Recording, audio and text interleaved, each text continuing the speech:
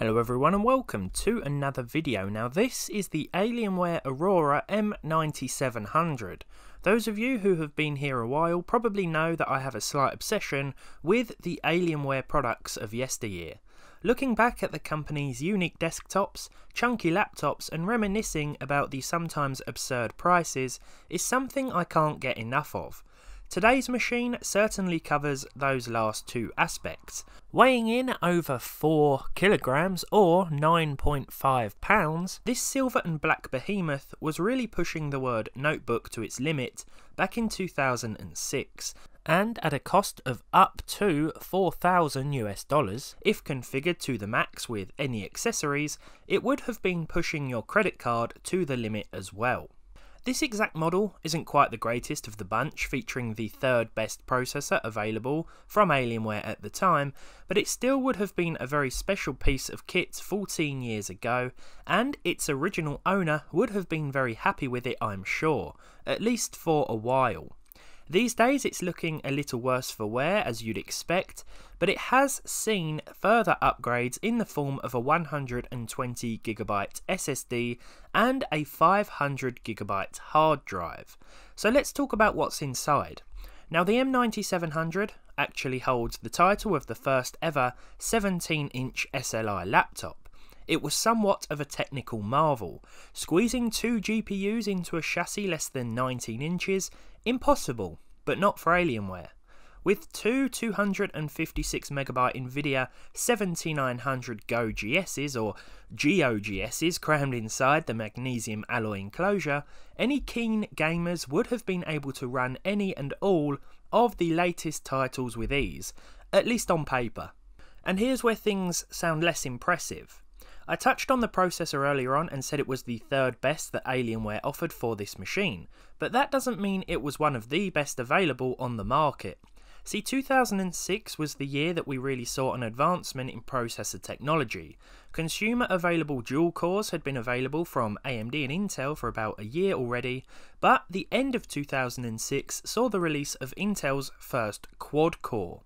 Some reviewers who tested the Alienware M9700 did wonder why a dual-core variant wasn't offered, but no one really showed too much concern. After all, games still ran fine on single-core setups, the 2GHz AMD Turion 64ML37 included. It's worth noting that the CPU did limit the potential of the SLI-enabled 7900s though.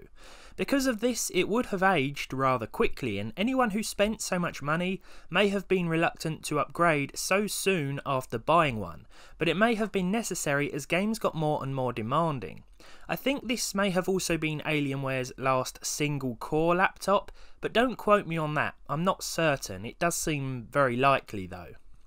Aside from these initial specs, we also have 2GB of 400MHz DDR memory, the aforementioned 120GB SSD, and a 500GB hard drive, a delightful 1440x900 resolution screen, and all the ports anyone could ever need a decade and a half ago. Wi-Fi and Bluetooth are also included as standard. As far as software is concerned, this bad boy is running Windows XP, the greatest operating system ever to exist. Sorry, my bias is showing. It's been long unsupported now, so I think I'll steer clear of going online, and you probably should as well.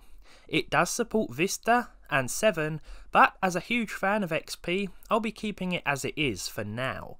On this Alienware, it runs blisteringly fast, and using it brings back a whole lot of childhood memories. Windows Movie Maker certainly got me all nostalgic. I used to create short films all the time, thinking one day I'd be the next Tarantino, Mendes, or, most of all, the next Sir David Attenborough. Nature documentaries are where it's at, and I used to mess around filming in the garden all the time. Here in the Amazon rainforest, we have trees, some leaves, and some more leaves, and some sky. We also have wild, ferocious beasts like lions. And if you look very, very closely, you can see some exotic bird life too, but keep your eyes peeled, there it is. That's why XP will always be special to me. You may have noticed I've plugged it in, and that's because it no longer holds a charge. I'm not surprised because even when it was new, you could expect less than 2 hours from the battery. This really wasn't for those who actually wanted something portable. So why don't we run some old school programs on this old school hardware and see what sort of games this can play. Let's see the single core Turion and dual 7900s in action, where supported of course. I'm so very thankful to the seller, who seems just as passionate as me about old tech, because everything is as up to date as it can be, and the description for the item was packed full of detail. Firstly, let's run one of the included programs that is fitting with the year the M9700 released.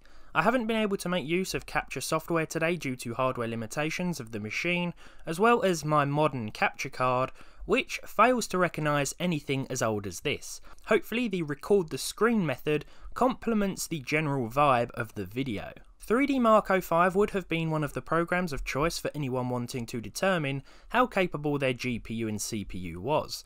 Running the benchmark with the dual 7900s gave me this score. With nothing to compare it to, I took to a few old forums and found that this beat a lot of other user scores, at least ones posted in 2005, but by late 2006 and 07, the Alienware fell a little behind. A few $1,000s for a machine that became obsolete so quickly. A single core CPU really wasn't a fantastic choice on the company's part, but hey, I guess they didn't force anyone to buy it.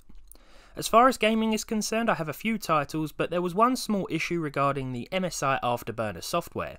No matter the version I installed, it didn't want to detect the usage figures for both GPU 1 and 2. Maybe the cards are too old, I'm not sure, but I have taken comparative figures of the games with SLI enabled and disabled where applicable. The CPU usage is more interesting though, because as I said before, it is the limiting factor. So we'll start with the earliest title, Midnight Club 2.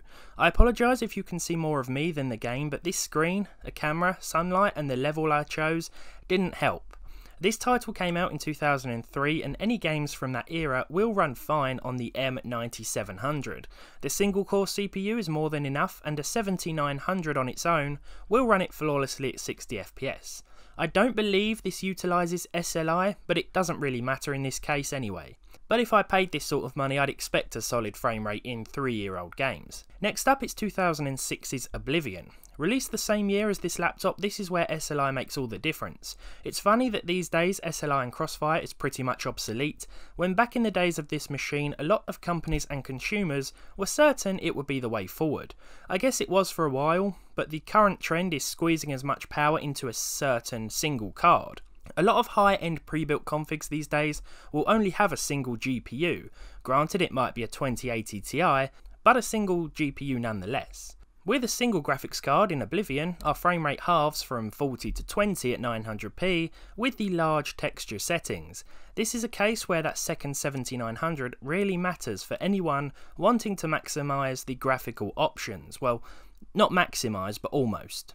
In 2007's BioShock, the original, not the remaster, the game ran with 28 FPS on average at 900p with the medium settings.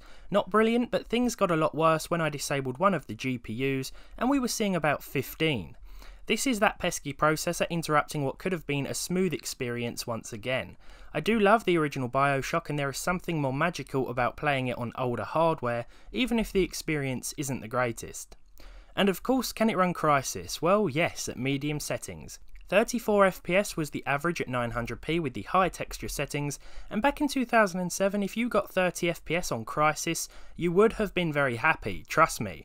I remember getting about 11 on my grandparents' Pentium 4 and 6600 based machine. With a single GPU, you can expect closer to 16.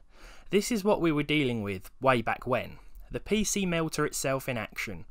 So there we have it, an Alienware laptop from 2006 in all its glory. Now this wasn't the best CPU you could get, I know, and maybe you're thinking, wouldn't that do any better? And whilst it may have done in synthetic tests or some games, a couple of years down the line it probably wouldn't have made a difference what processor you had, and you'd be severely limited by it either way. Maybe Dell used it because they thought dual cores wouldn't catch on. I mean, most games certainly couldn't utilise them at the time this beast came out. Despite this, I think this machine is one of my favourite pieces of hardware I've ever owned. Something about it just stands out. It was like the turning point for the company, who then started producing dual-core and eventually quad-core systems. Sure, the laptops and desktops are still expensive, but they still have a certain aura about them. Every time I see an Alienware under or on a desk, I can't help but stare. Maybe because my childhood was spent always wanting one, before settling for my trusty PlayStation 2 instead. With all that said and done, well, thank you for watching. I hope you've enjoyed a look back at this very expensive Alienware from many years ago. If you did, leave a like on it, leave a dislike if you didn't, subscribe to the channel if you haven't done so already, and hopefully I'll see you all in the next one.